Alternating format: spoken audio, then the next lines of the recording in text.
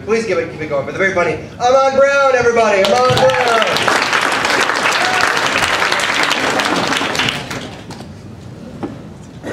Thanks, guys. I love me too. It's a good-sized crowd tonight.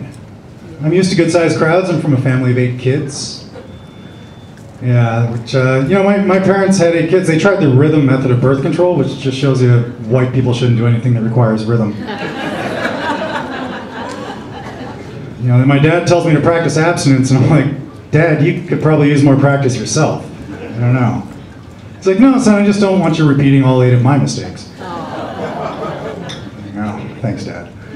Yeah, my dad's a funny guy. When I was a kid, we were actually on a road trip, and we saw 2 bears doing what looked like a piggyback. And we're like, hey, Dad, what are they doing? He's like, oh, that's a full bear pumping up a flat one. I don't know, I believed him until I was 15. I got arrested for helping a guy with a flat tire. Pretty sad, really.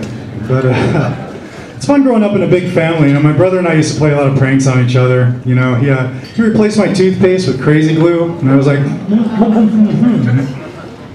so I got him back. I replaced his insulin with heroin. When he woke up from the coma 6 months later, I called him from juvie, and I was like, beat that dude. But he tried getting me back. He took my cell phone and replaced the ringtone with the sound of a really loud fart. And then he calls me while I'm in a crowded cafe, and I was like, whoa! That sounded close. Was that me? I think it was. My pants vibrated. Oy. But yeah, it's fun in a big family. So 8 kids, as you might have guessed. My family is Mormon. Mormons are clean living people. They don't drink or smoke or fornicate. Those are kind of my hobbies. So, it doesn't work out so well. But my name is Ammon, which is actually a very Mormon name, so people recognize it right off the bat. They're like, Ammon, you're Mormon, aren't you? Me too.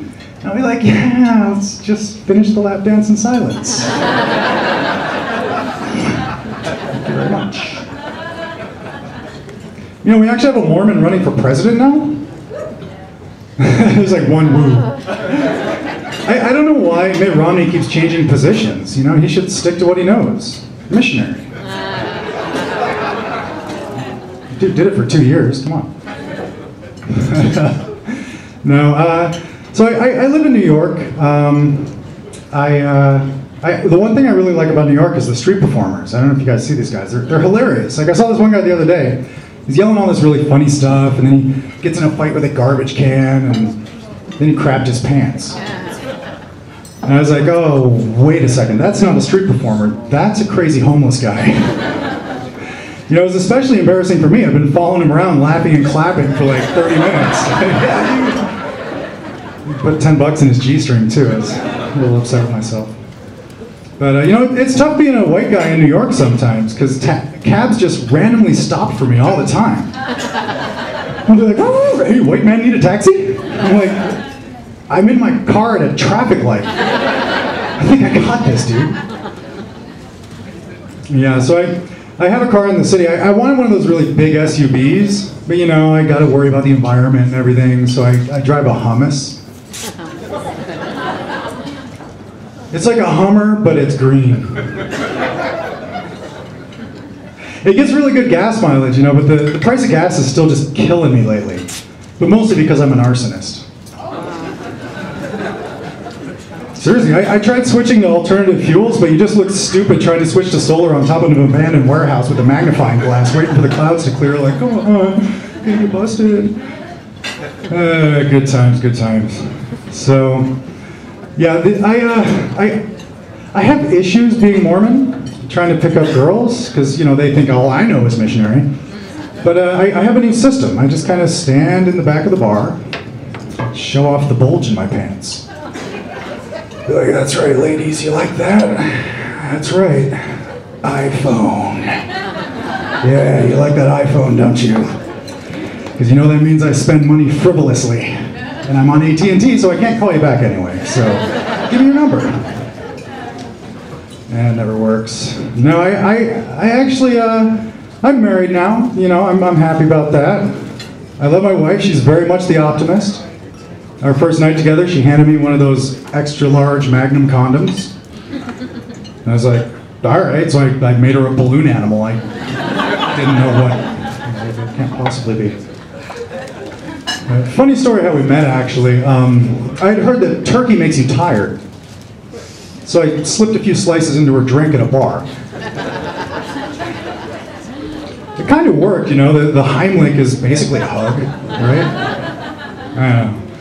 But no, I'm actually not that big of a Mitt Romney fan. I'm much more of an Obama fan. When that guy finishes up a speech, I just breathe the biggest sigh of relief, because, you know, I can be heterosexual again. Seriously, he's like one of the few people in the world that can turn me gay. And Michelle Bachmann's the other one. But her husband turned me back, so it's cool. But no, a guy actually approached me on the street the other day. He's like, "Excuse me, sir, are you a registered Democrat?" I said, "No, I'm a registered sex offender." He's like, "Oh, sorry, we don't need Republicans for this poll."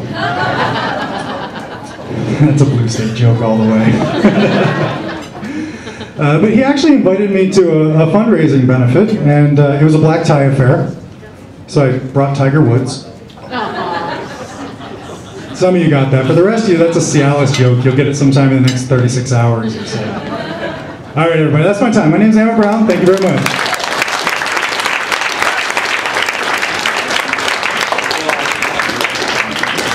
Keep it going for it, everybody.